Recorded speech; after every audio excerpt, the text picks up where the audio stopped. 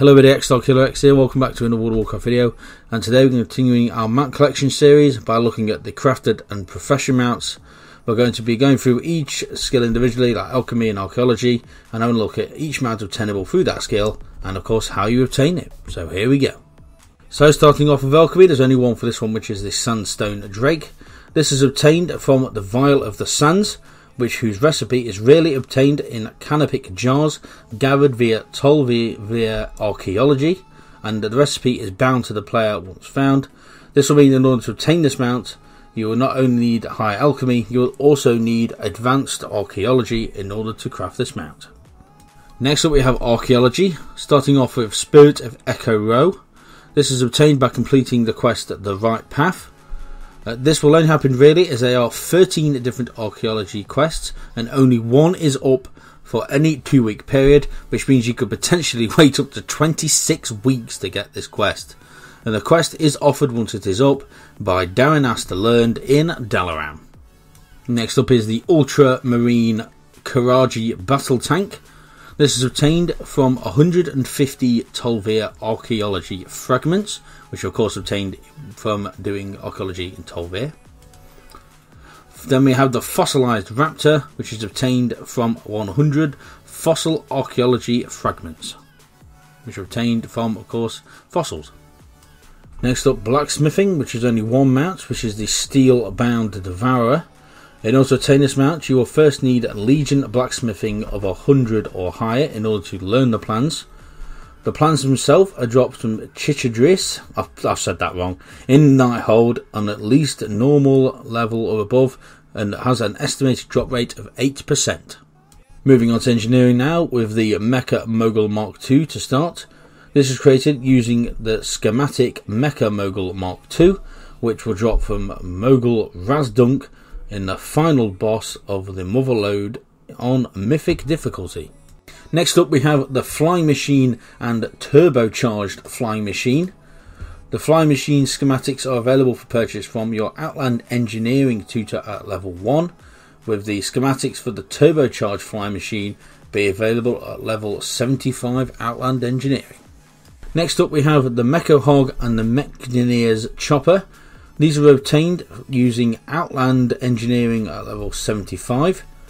For Horde, you will purchase these from either Garad Skullbrash in the Borean Tundra or Sebastian Crane in the Howling Fjord for 400 gold, and they must be exalted with the Horde Expedition. And for the Mechaniers Chopper, you'll need to be exalted with the Eye Alliance Vanguard, and these are purchased from Logistics Officer Brighton in the Howling Fjord or Logistics Officer Silverstone in the Borean Tundra. Next up we have the Depleted Kyperium Rocket and the Geosynchronos World Spinner. These are both obtained from your engineering teacher in Pandaria at level 75 for 16 gold. Sky Golem. This is craftable with level 75 Pandarian engineering, and the schematic for this one is an extremely rare world drop within many raids and dungeons in Mists of Pandaria. And finally for engineering we have the Zulag ATV. This is crafted using 2 professions. You will need the supercharged engine made by engineers and the monolith reinforced chassis, which is made from blacksmiths. You will also need to obtain the schematic to craft both of these components from Kujo, who is a boss in Operation Mechagon, which will have obtained both. The engineer will be able to combine these together to create this mount. Next up we have fishing, the first mount being the Pond Nettle. This is obtained from fishing in fell waters on Argus. There's an approximate chance of 1 in 1,000 from every cast of getting this mount. Next we have the Sea Turtle. This is a very rare catch while fishing pools in Northern Pandaria and the Cataclysm level zones, including debris pools around the shores of Dark Moon Island.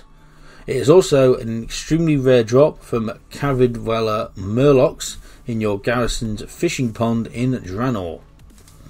And then final fishing you have the Great Sea Ray. This one is obtained in Battle for Azeroth by fishing in waters around Zandalar and Kul Tiras. Jewel crafting is up next.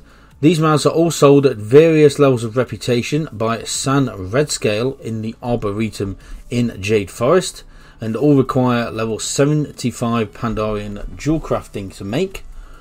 These are the Jade Panther, requiring Honoured, Sunstone Panther, also requiring Honoured, Ruby Panther at Revered, Sapphire Panther at Revered, and the Jeweled Onyx Panther at Exalted. Next up is level working, which we will start off with the Great Northern Elder Horn. This can only be crafted and learnt by level workers with a Legion level working skill of 100, but can be used by any other character on your account. This is obtained at the end of a very long level working quest chain from Legion. And next up we have the Dustmane Direwolf. This is only craftable at level 100 in Draenor level working, and is purchased from Garn Glanstride at Wardspear or Lyra Moonsilk at Stormshield for 5 secret of Draenor level working books. And to finish up we have tailoring, 4 mounts available from this one, starting off with the Creeping Carpet.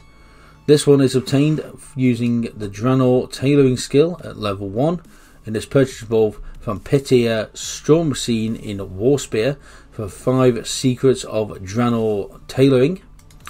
Next up you have the Flying Carpet. This is simply purchased from Northrend tailoring teachers. Then we have the Frosty Flying Carpet. This is purchased from Frozo the Renowned in Northrend Dalaran for 6 frozen orbs. And then the Magnificent Flying Carpet is again learnt from tailoring teachers in Northrend. All of these can only be used on an account with tailoring.